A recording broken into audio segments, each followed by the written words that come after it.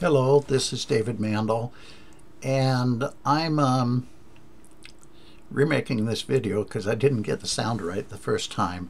Anyway, I've had a lot of people, well, I've had a number of people come to me to tell me that when they start up PyCharm after they get it, PyCharm-Ed, after they download it and install it, it doesn't have the menus and stuff that Dan has in his video.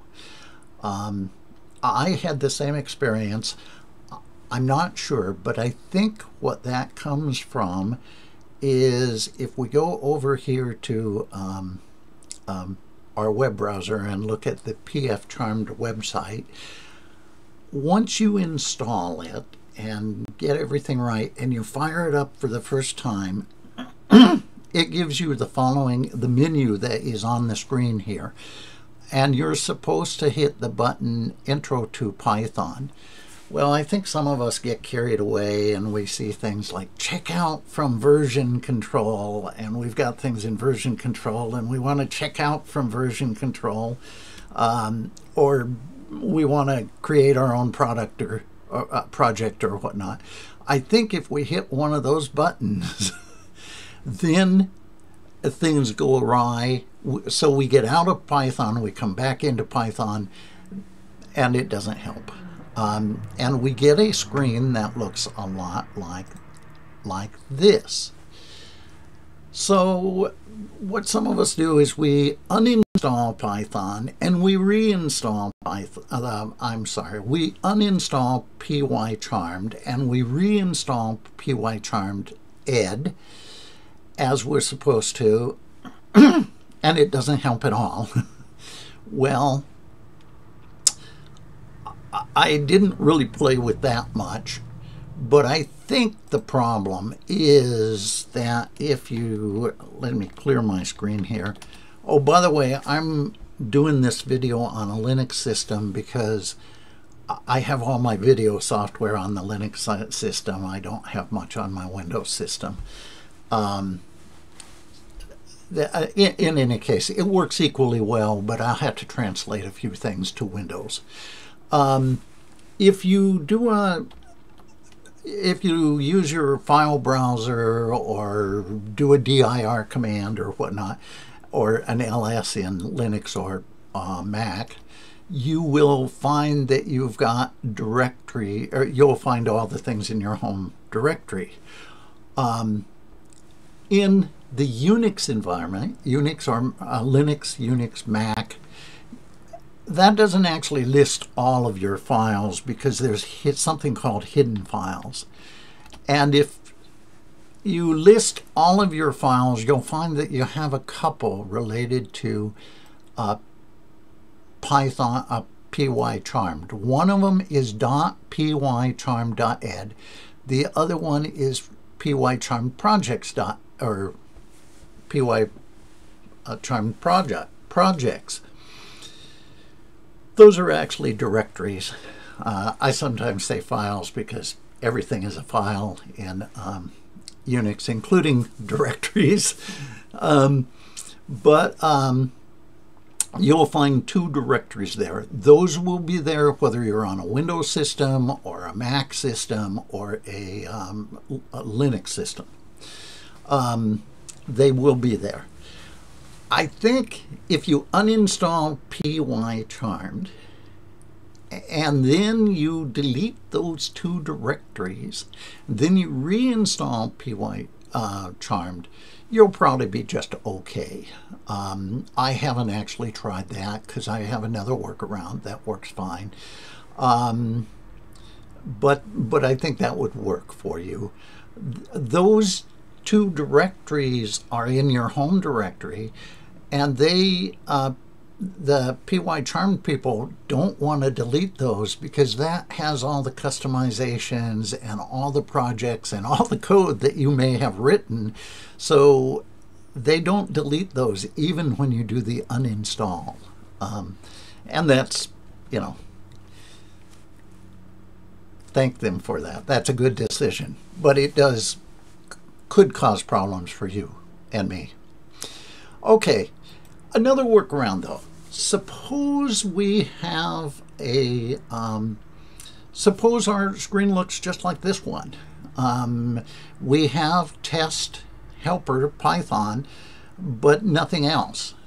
Well, here's what we can do to make everything work. Go over here, go to the Open menu.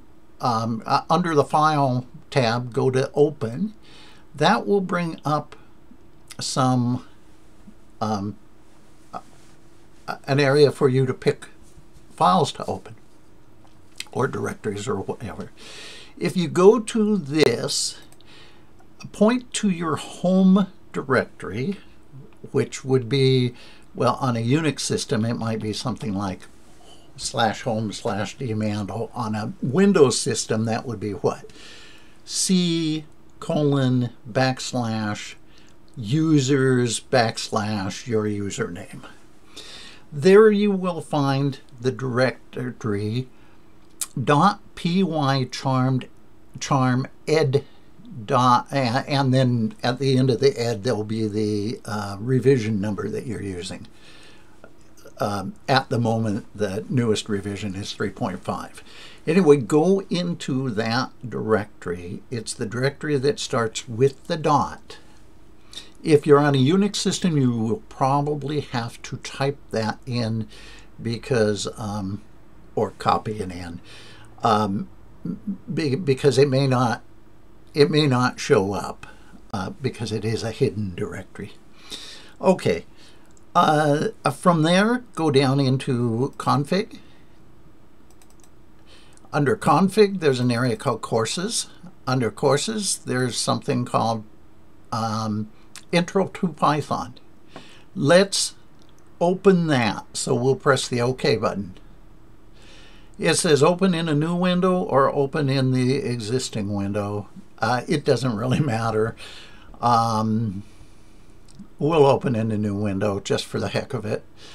Okay, that will give us a list of our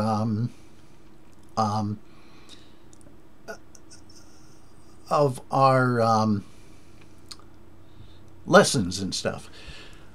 Generally, these will be collapsed. They're open because I had opened things in my experimenting, but they'll be collapsed like this. Okay, that's not the same as the menus in Dan's video, but that will give you the same information. Let's just check some of this out. If we go into Lesson 1, Task 1, and open Hello World, we get Hello World. That's the very same thing as in the video. If you look at the assignment list, that's the assignment 1 that you want. You can do it from that. Assignment 2 is comments. I don't think he opened that one. But, well, let's look at the assignment list here in our web browser. I think that's over here. And the number 2 object is variable definitions. So let's go back to where I was in PyCharm. Let's go into task 2. There we are, variable definitions. And we can, and you see we need to make our change here, and then the job is done. And so on and so forth. There's about 10 tasks. I think he skips a couple of these tasks in here, but you just reading through the task, you can see which ones are which. And he goes down, the assignment goes down into, or maybe the first 2 or 3 tasks of lesson 3. There's the one on concatenation. Unfortunately, I did that in the first attempt to do this video, but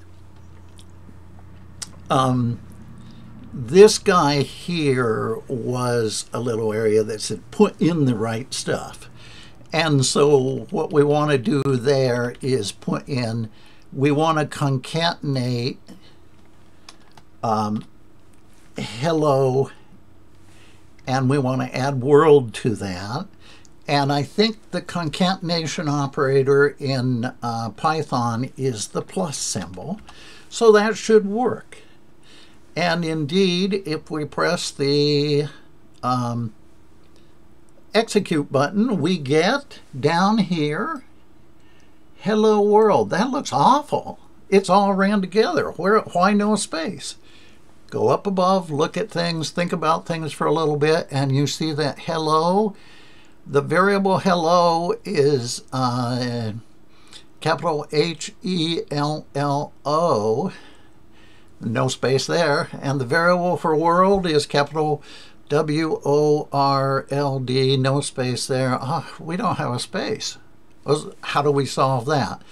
Well, one way of solving that would be, let's do some more concatenation. We'll put in a string that has nothing but a space in it, and then we'll concatenate that.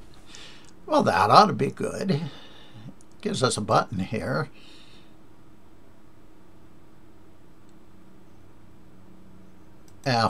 Yeah, okay.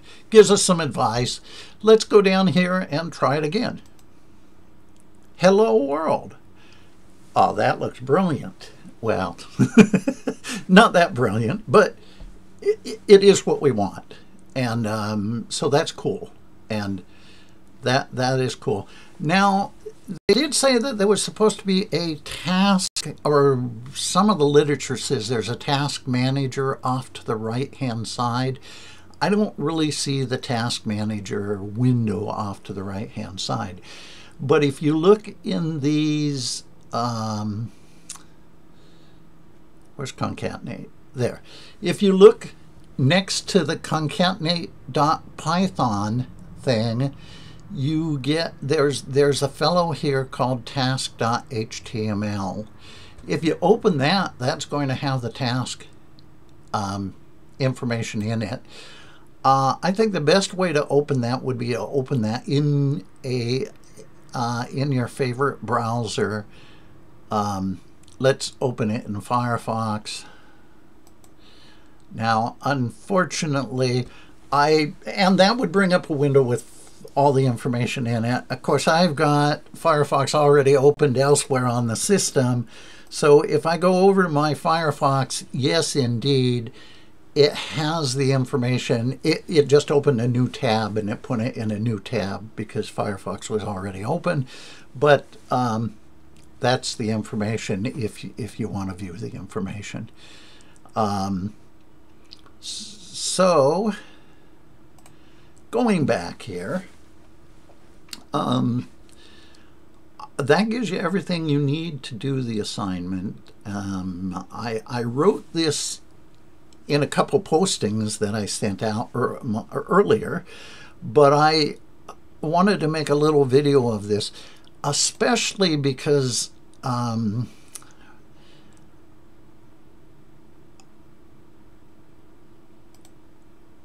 what is really important is up here, that when you are opening the files, don't go to the PyCharm projects, go to the .pycharmed-ed. When I type this out in the discussion forums or whatnot, that dot is very, very small, and at least to my very old eyes, sometimes it's hard to see. So it is the .pycharmed-ed folder that you need to open, and then everything's cool. Okay? And actually, I will say, I'm not personally a big user of integrated development systems. I use the old and tried and true Unix development system that I've used for many, many decades, and I like it very much. But having said that, this is really a pretty cool system. This is a good integrated development environment. First, it's open source, which really is a bonus. But second, it's just well designed. It works well. It allows you to build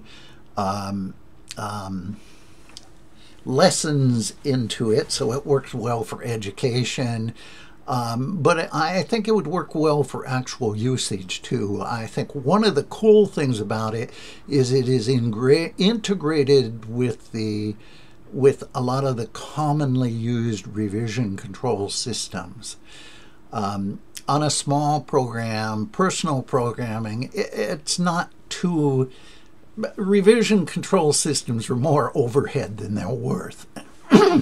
But on a big multi-programmer project, or even a big one-programmer project, revision using some sort of version control system is almost a necessity. I've been using version control systems since I started programming in the well, I didn't start that. I didn't use them until the mid or late 1970s. In a way, and I've gone through one after another, after another, after another. Today, many people, especially in the open source world, are putting their information up on a site called GitHub, GITHUB, and that's a cool site. And the program, the Git system, is a good. I personally have very little experience with it, but it's a very good version control system, as is Subversion and CVS, and, well, other people won't say so, but I like RCS too. Anyway, neither here nor there. Good. Have fun. Bye-bye.